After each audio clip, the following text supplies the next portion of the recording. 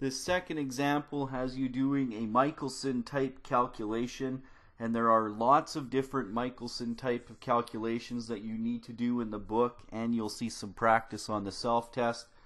Key that you have to remember is to get everything in the right units. This case I tend to talk about revolutions per second, but I've seen questions that have revolutions per minute. This one has a distance in kilometers.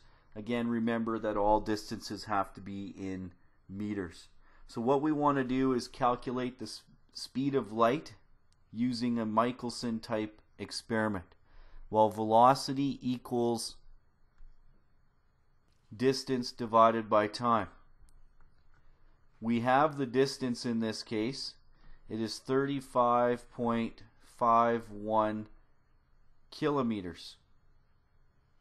So what I'm going to do is write that in terms of meters. 35.51 times 10 to the 3 meters.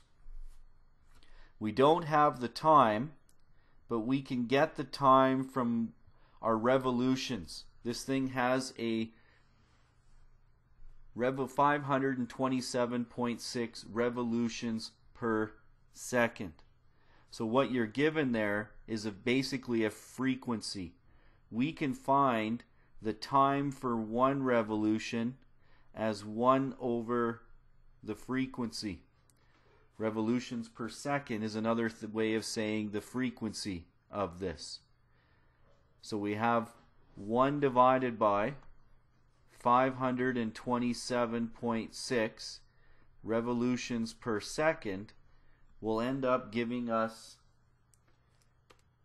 1 divided by 527.6 give us 1.895 times 10 to the negative 3 seconds per revolution. Now remember, the Michelson experiment didn't have the mirror turning one complete revolution and coming back. It went some multiple. It went 1/8 of a turn, 2/8 of a turn, 3/8 of a turn. Now, unless they specifically tell you in the question how far that mirror has rotated, you always assume it to be 1/8 of a revolution. So that's the whole time for a complete revolution. We only want to know what the time is for 1/8 of a revolution. So we multiply or divide that number by 8, and you get 2.36 or 37 times 10 to the negative 4 seconds.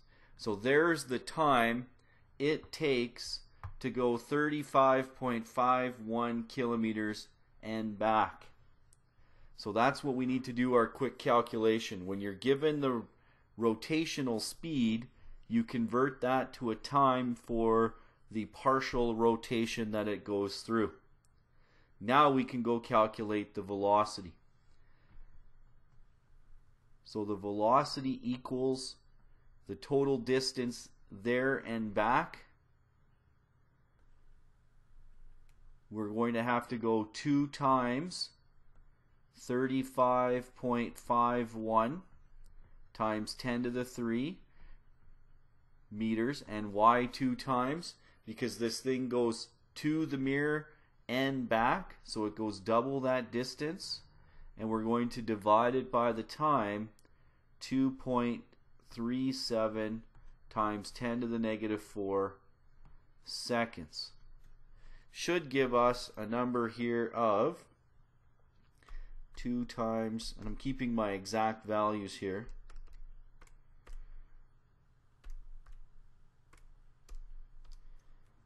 2. If we go to 4 sig digs in this case, 2.998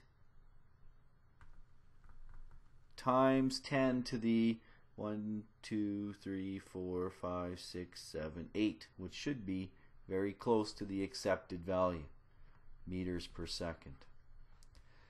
Be careful when you're doing these Michelson types. The two things that I always see students make their mistake on is taking this revolutions per second or revolutions per minute and finding the time it takes to go whatever part of the rotation it is.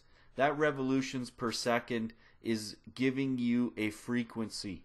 From that frequency, find the time it takes to go that partial turn, whether it's 1/8 on the 8-sided mirror, 2/8, 3/8, 4/8, and so on. It depends on how the question is set up.